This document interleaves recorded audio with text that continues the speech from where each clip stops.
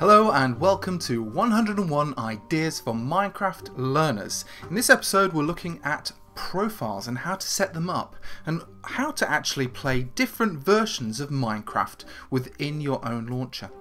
So let's dig in and have a look around at Minecraft launchers. So this is what it looks like when we first start up, and most of the time people just press this one down here. They press play and you can get to play the latest up to the latest version of Minecraft, and you can play it with everybody else.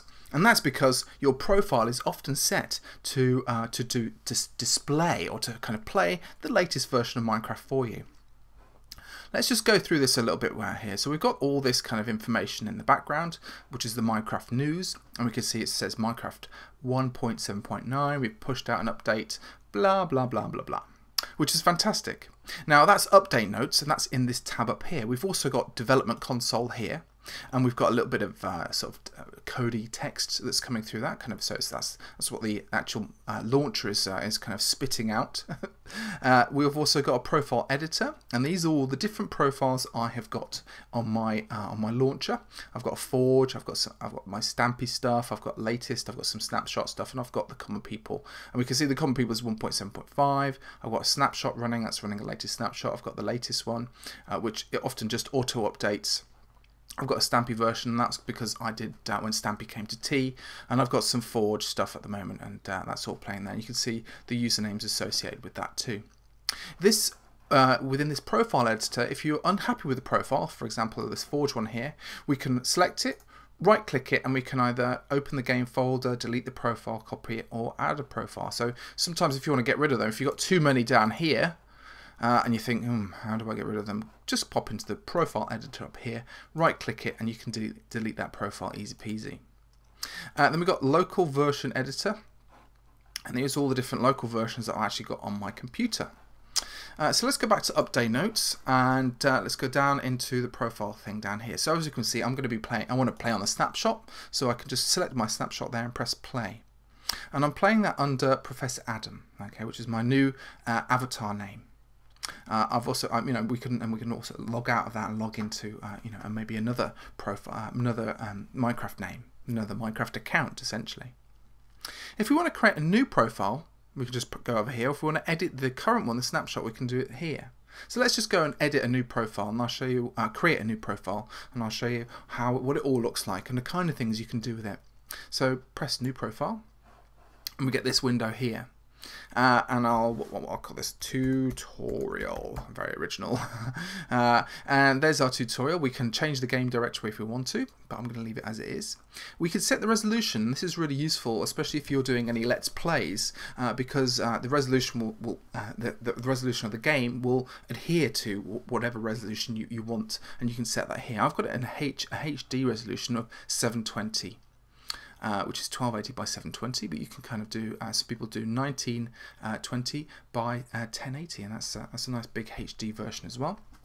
And it says here, automatically ask Mojang for assistance with fixing crashes. Well, that just sends a little email off to them. And we can actually keep launcher visibility, so we can actually close launcher or keep it launcher open or hide launcher and stuff like that. I generally leave that as it is. Then there's this one, and often it's just like this. So down here it's like, at the moment it will use the latest version of Minecraft. Okay, so I want to enable experimental. What does it say? Are you sure you want to enable development build? Yes, I am sure. That means we can use snapshots. Now snapshots are the kind of next version of Minecraft that are coming up, the up and coming versions of Minecraft. And I love using snapshots because often they have new blocks in, or kind of new ways of working, or kind of especially new kind of command blocks and things like that. So they're really useful for someone like me who likes kind of experimenting and kind of living on kind of what's coming next within Minecraft kind of space. And if you watch anybody like someone like Dragnos or even a couple of other YouTubers, they kind of like looking at kind of the snapshots and how they're working, and so we can prepare ourselves and create maps for people when there's a new when it stops being a snapshot and we get sort of 1.8 or 1.9 or whatever the next version of Minecraft is going to be. Now here we have two other buttons. So it says allow use of old beta Minecraft versions and allow use of old alpha versions of Minecraft from 2010. So let's go right back and make sure These are very out of date, maybe unstable. Any bugs? Yes, that's fine. Yes, so these are just warning messages telling us that if it all goes horribly wrong, it's my own fault. Okay, so I've made sure in version selection I've ticked all my little boxes.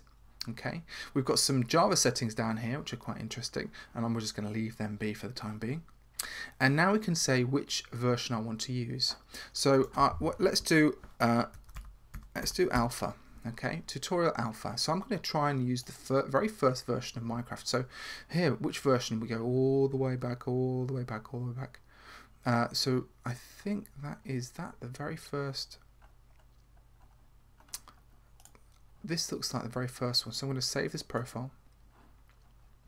And I'm going to go to tutorial alpha.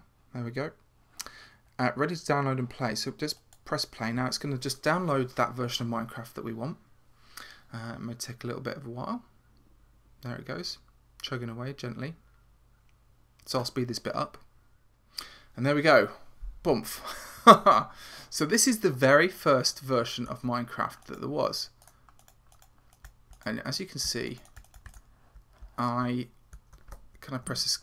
just press escape and it just disappeared. Okay, so I'm back. I press escape and managed to quit it somehow. So I'm just left clicking.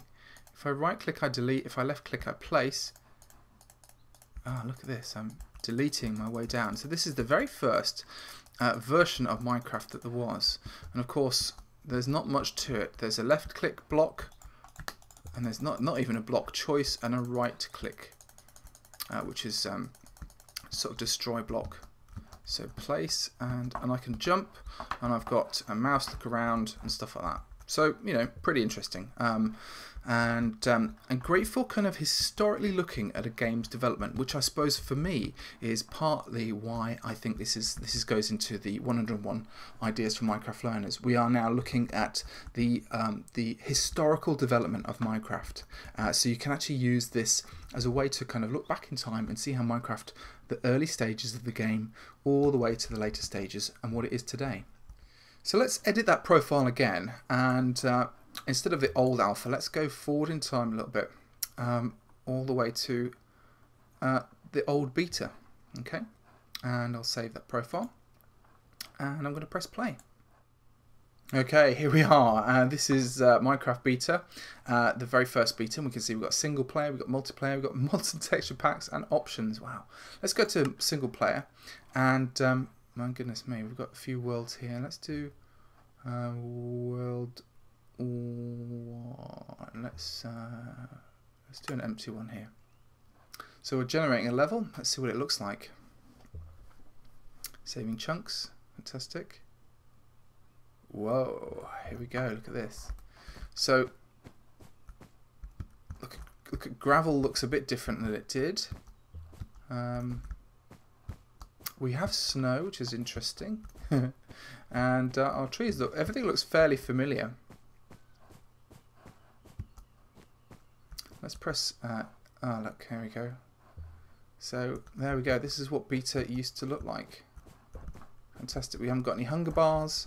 We haven't got anything else, and that's the kind of, this is the kind of world that that we occupy now. I can hear running water. Oh, there are sheep here as well, which is fantastic. So there are animals, and there's some. Oh, look at those clouds! I remember those clouds. These kind of very strange cuboid, kind of cubey clouds. Fantastic. Well, there you go. There's the first beta.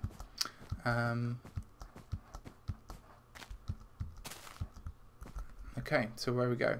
Options. Oh, we got distance, render far. So, we can limit frame rate, and we can change our controls. So fantastic. I'll just turn that off, and we'll go and look at how we can install a snapshot. So from the beta to kind of the current one to the snapshots, the future versions of Minecraft. So let's edit the profile again, and we've had a look at alpha. We've had a look at the first beta. And we can go all the way down, and we can see we've got the release, the first release. This is when it officially got released, and there is release 1.0. And we can see as we go through all the, there's the first ever snapshot there, 1.3. So we can kind of go, and we can say, we can see all the releases and the snapshots. Now if we just zoom all the way to the top, we can see use the latest version, and just below that we've got snapshot 14W11B. So if you want to use a snapshot, you can click this one. You can save that profile and you can press play. And it will download that version of Minecraft. It will store it in its own little folder, if you like, and then you'll be able to play that version of Minecraft. And it won't interfere with any other versions of Minecraft. My only warning would be that if you create a world in a snapshot, and you then you go back and play that world within a different version of Minecraft, things will break. Okay, so just be careful and be cautious about which worlds you're playing on. You may experience crashes and other things like that as well. So let's go into single player. Let's just create a new world. Survival, create a new world, and we'll just pop in here, see what it looks like. I might even just turn on to cheats, and you can see all the kind of new stuff that's available in the new snapshot. I think there's the most exciting thing for us would be the oh, dumph, and you can see how different it looks. Look at this. So much more polished to it, the kind of just look of it, the trees and the clouds looking fine and dandy. So let's just, I need to open it up to LAN, allow cheats on, and start a LAN world, so I can actually change my game mode to 1, which means we can open up this stuff. So we've got something like polished diorite. I wonder if I could put slime in as well. We've also got these beautiful things, slime decoration blocks, and there's a lovely wolf. Slime blocks are pretty fun. You can, because you can bounce on them and make bouncy things. So they're always quite good for you. You could even, I wonder if we could get the dog on to bounce. Probably not. Come on, doggy. Come on, doggy, bounce.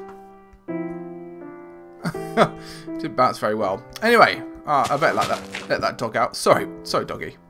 I'll fly about now, and I'll leave you with there. So let's just save and quit to title, and quit game. So let's just go over some of the key issues that you're going to need to understand before you start doing any of this stuff for yourself. Remember, you've got a profile editor, which means you can go into here and we can select the profile that you've just created, and if you don't like it, you can just delete it. Are you sure you want to delete it? Yeah, delete that. Okay, if you want to edit a profile, you can just sort of select a profile. You can select it down here. Maybe we want to do, I want to change Stampy. There we go, and I'm going to edit the profile. The profile editor will come up here like this. It's in its own window, and that's both the same for PC version of Minecraft, Linux version of Minecraft, and Mac version of Minecraft. It means that we can change the resolution. So that's always quite interesting. Here you can see I've got it at 1920 by 1080. Okay, so I've got a nice big version, nice HD version, and that's what I filmed it in. We can enable experimental development builds, and that's if we want to use the future versions of Minecraft, the snapshots.